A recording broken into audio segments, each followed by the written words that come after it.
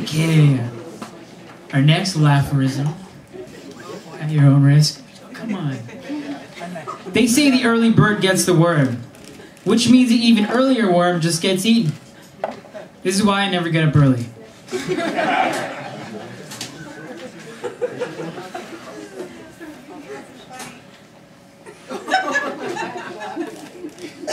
I don't like everyone here.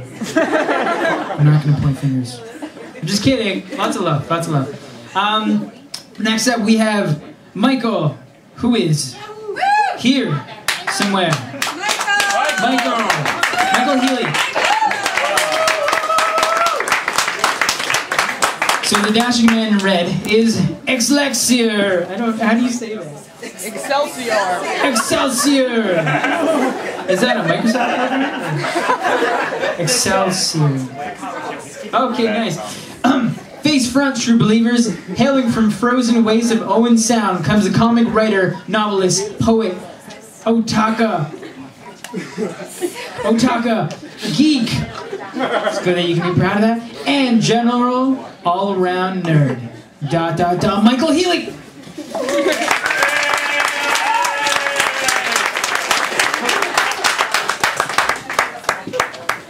How are you all doing tonight? Pretty good. All right. Well, I'm gonna start off with a piece about what it takes to be a writer, because everyone who's up here tonight's a writer, and well, let's do this. So, first thing you need is a tenuous grip on reality, but not too tenuous. You still gotta write about it. You have to have more than a little determination, and twice that in desperation. You have to have the sense that nothing is ever complete enough. You gotta read everything. You never know who you might need to rip off next. Experience the ups, downs, wins, losses, successes, failures. At least if you want to write what you know. But try to limit the losses, downs, and failures. You still need to eat. You need to have at least one mental, political, or social quirk. You know, give the people something to remember you by. It'll most likely drive them nuts, though. The most important thing you need to be a writer is you have to have the complete, utter inability not to.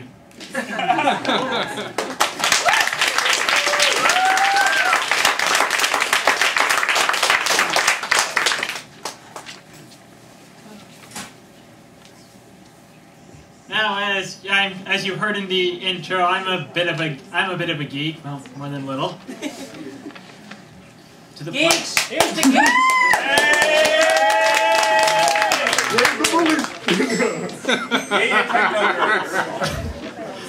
Well, as a geek, naturally, this means I love superheroes. Yeah. Superheroes. And I'm enough of a geek that I actually wrote a poem about them. So let's go into that. In brightest day and blackest night, the bird, the plane, the Superman takes flight. But we don't have that anymore, do we? Decimation, registration, annihilation, and wars. R.I.P. Batman and the Fallen Sun. Did the heroes fail us, or do we fail them? Deconstruction, reconstruction, retcons, nostalgia, and gore. They may be super, but their gods are only human.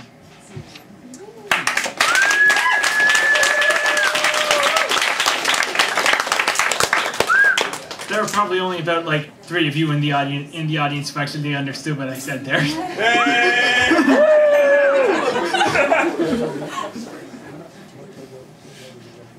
Alright, do we got time for one more? Okay. I got one more little piece here.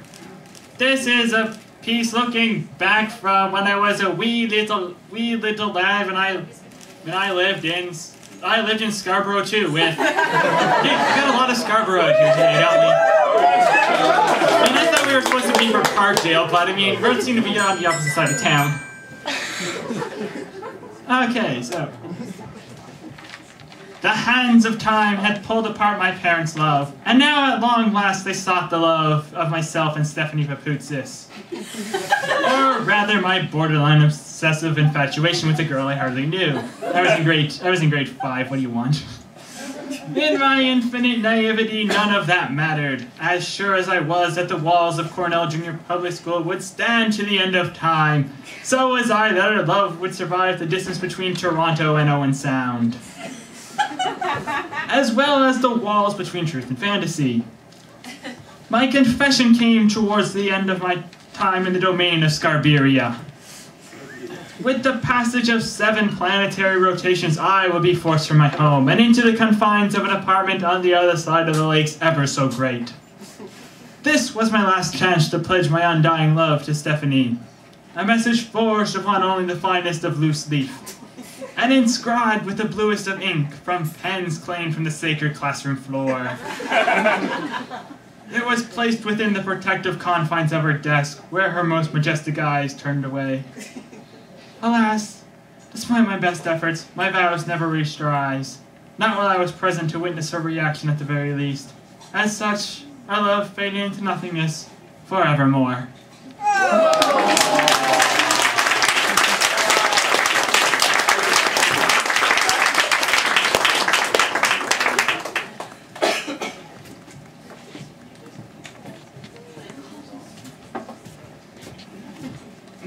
Alec and Emily was just offside like, oh yeah, it's also International Women's Day. It's International Women's Day!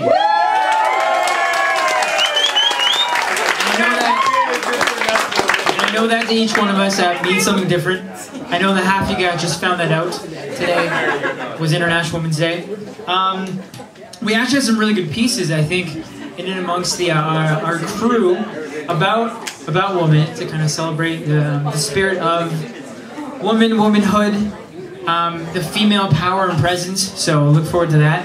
Next up we have Lucy, the real Lucy Power, not the other Lucy Power that we mentioned a time ago. Lucy, give me a sec, let me give me a second.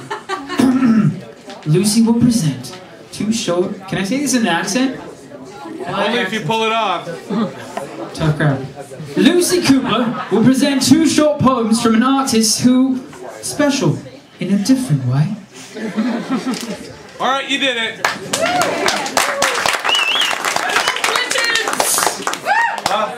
Thank you, Clintons and Irfan. Alright, I am the much talked about Lucy Cooper. Disappointing, I know.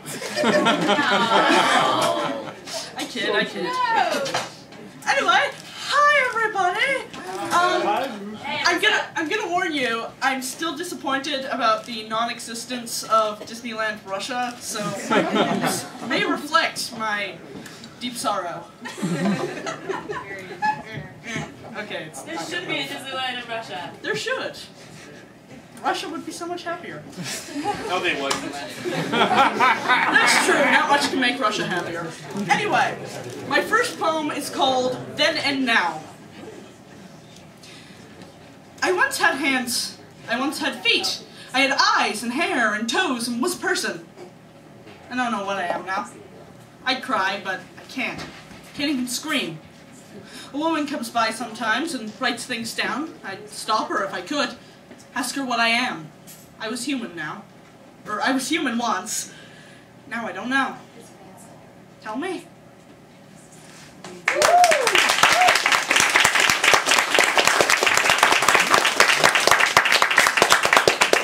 Alright, cool. My second poem does not have a name, and is vaguely womanist, entirely by accident. I did not know it was International Women's Day, but hey, it works out. Alright. Strong, scary, scarred, soldier. A powerful woman, they ask about pink. She's seen more red in her life. She's a warrior, but all that matters is she's also a woman. Her heels are boots, her bows are bombs, her pretty is handsome, her life is death.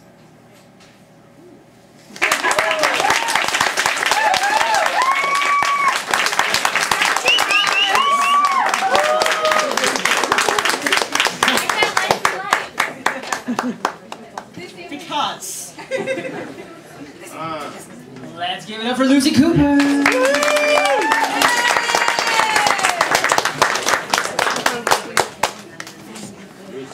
And now we will have a short interlude presented to you by the Art Bar in Clifton.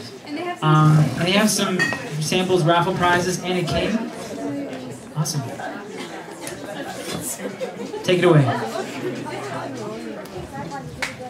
Ziad's kind of a natural host, isn't he? More accents! You see these skinny young people and you're not sure, but he's excellent. He's really excellent.